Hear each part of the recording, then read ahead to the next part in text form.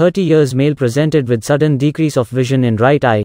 He was diagnosed to have retinal detachment with type 3 posterior staphyloma involving the optic nerve head. There were multiple peripheral retinal breaks and a posterior tear inside the staphylomatous area inferior to the optic disc. Vitrectomy with vitreous base shaving was done and anterior flaps of the horseshoe tears were excised.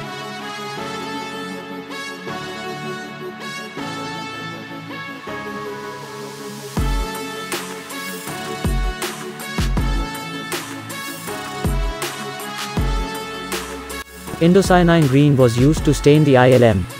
The tear in the staphyloma was seen adjacent to the large inferior vein.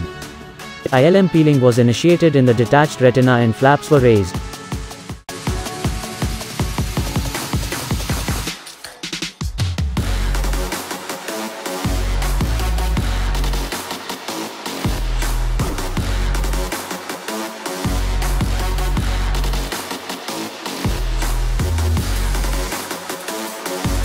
PFCL was injected over the posterior pole to stabilize the retina and protect the flaps from getting lost. ILM peeling was completed and the flap was gradually moved towards the retinal break under the PFCL bubble.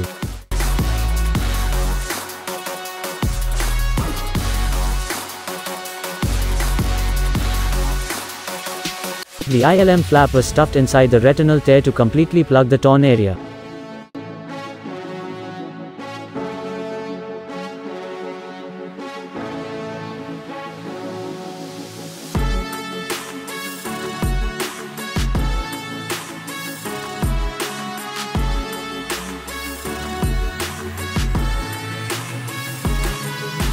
Fluid air exchange was done at low air pressure, taking care that the flap is not dislodged.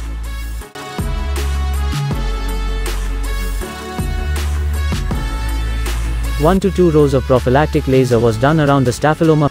Barrage laser was also done around peripheral retinal breaks and 360-degree peripheral retina.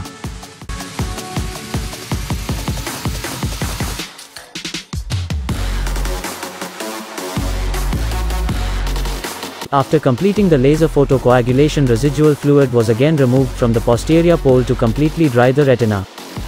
C3F8 gas was used as a tamponade. 2 months post-op, the retina was completely attached and best corrected visual acuity improved to 6/9.